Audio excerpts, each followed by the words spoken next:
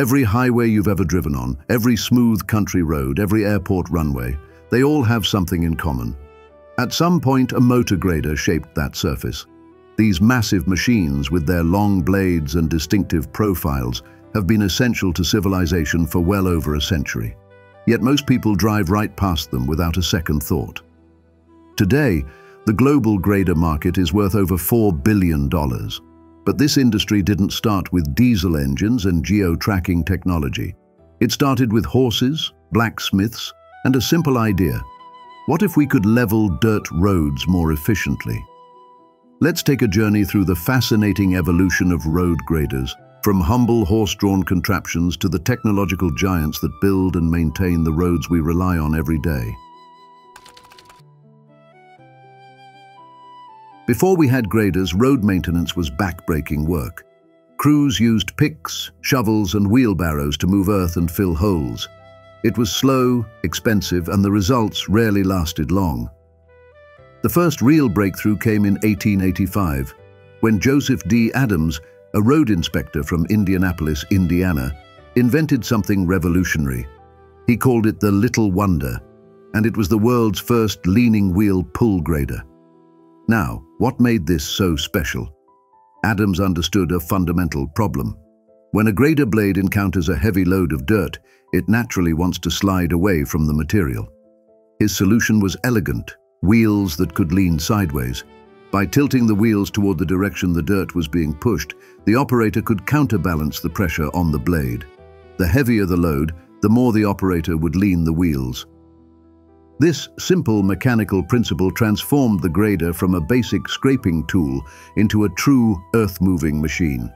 Suddenly, crews could cut ditches, shape road crowns, and move significant amounts of material with far less effort. Adams didn't have the resources to manufacture his invention at first. So he worked as a traveling salesman, hiring manufacturers to produce machines that he then sold to local government agencies. By 1897, he'd established his own factory in Indianapolis. J.D. Adams and Company would go on to become one of the most respected names in road machinery, operating until 1960. Throughout the late 1800s and early 1900s, horse-drawn graders became increasingly sophisticated. Manufacturers experimented with different blade configurations, wheel designs, and frame structures. The Galion Iron Works, founded in Ohio in 1907 by David Charles Boyd and his brothers, became famous for building some of the largest pull-type graders in the industry. These massive Galion machines, some weighing 15,000 pounds with 14-foot blades, were popular throughout the 1920s and 1930s. They were pulled by the largest traction engines and crawler tractors available, and they actually outperformed many early motor graders. But the age of animal power was coming to an end. The first self-propelled grader appeared in 1920, when the Russell Grader Manufacturing Company introduced the Motor Highway Patrol No. 1. This wasn't a purpose-built machine. It was essentially an Allis-Chalmers tractor with a grader frame built around it. Other tractor manufacturers quickly followed, including McCormick Deering and Fordson. These early motor patrols had a significant limitation. They were two separate machines forced to work together, a tractor and a grader. The tractor wasn't designed for grading, and the grader wasn't designed for that particular tractor.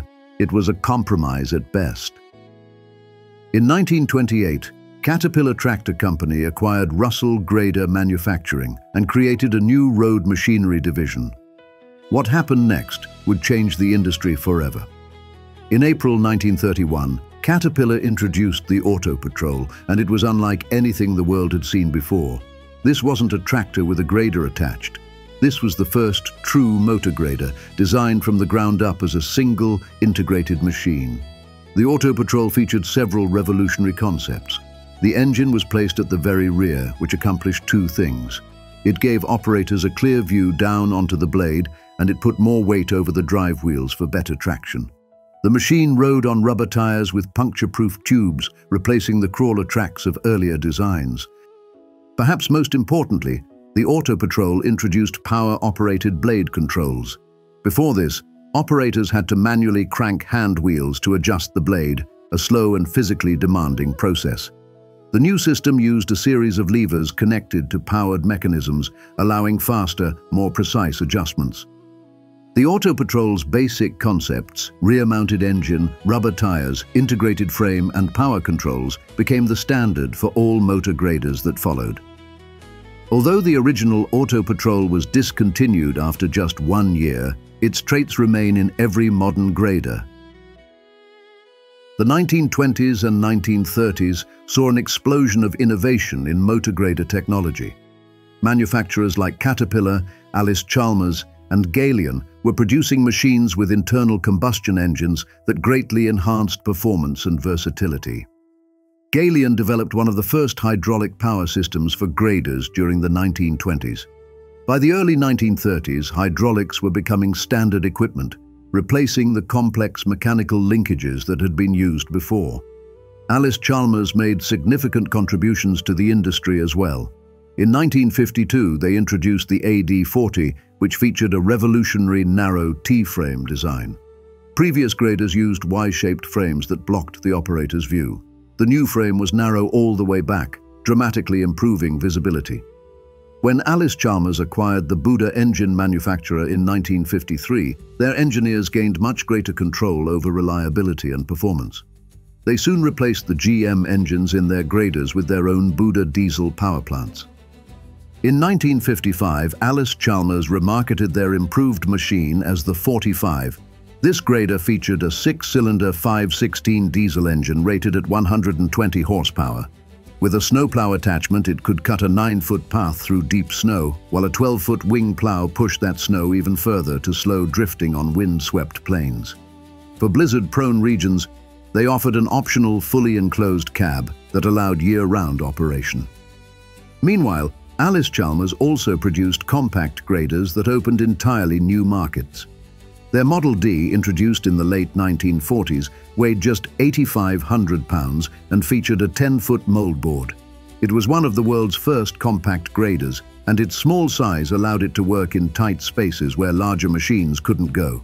This design proved so successful that it remained in production, with updates and revisions for nearly 6 decades. When World War II erupted, motor graders proved their worth far beyond civilian road construction. The U.S. Navy's construction battalions, better known as the Seabees, used graders extensively throughout the war. In the Pacific Theater, Seabees followed combat troops onto beaches and immediately began construction work while fighting was still in progress. They built airfields, often transforming captured Japanese bases into operational Allied strips within days of an assault. At Guadalcanal, the 6th Naval Construction Battalion became the first Seabees to build under combat conditions. They repaired Henderson Field even as Japanese bombers targeted their work. The Seabees filled bomb craters faster than the enemy could make them, keeping the vital airstrip operational for Allied aircraft. Graders were essential for this work. They leveled terrain, removed obstructions, and compacted soil to create smooth, functional runways. They built and maintained roads for military vehicles, equipment, and supplies. They prepared sites for temporary camps, bases, and depots. In the European theater, Seabees helped prepare for the Normandy invasion, building bases from Milford Haven to Exeter. They constructed facilities throughout Britain that served as staging areas for 1.5 million American troops. By war's end, the Seabees had served on 6 continents and constructed over 300 bases. They built airfields, airstrips, piers, wharves, bridges, roads, hospitals, barracks, and countless other structures. The motor grader was one of their most important tools. After World War II, demand for motor graders exploded. The construction of the interstate highway system in the United States, along with similar projects worldwide, required enormous fleets of graders. The machines grew larger and more powerful. In 1955, Galion Ironworks produced the T700, which set a world record at over 40,000 pounds with 190 horsepower. The same year, Galion introduced the Grade-O-Matic drive, the first power shift transmission on a motor grader. This system used a torque converter and power shift transmission, providing simple 2-lever control of speed and direction. The 1937 Austin Western Model 99 had already introduced several important features: all-wheel drive, all-wheel steering, and the ability to crab steer, which allowed the wheels to move laterally while the blade worked at an angle. These capabilities made graders far more versatile. Throughout the following decades, manufacturers continued refining their designs. Articulated frames, which allowed the blade to move independently of the rest of the machine, provided much greater precision. Joystick controls replaced traditional levers, making operation easier and less fatiguing. Diesel technology improved dramatically, offering more power with better fuel efficiency. Today's motor graders bear little resemblance to those early horse-drawn machines, but they serve the same fundamental purpose: creating flat, precisely graded surfaces. The largest production grader currently available is the Caterpillar 24, designed specifically for mining operations. This machine weighs approximately 160,000 pounds.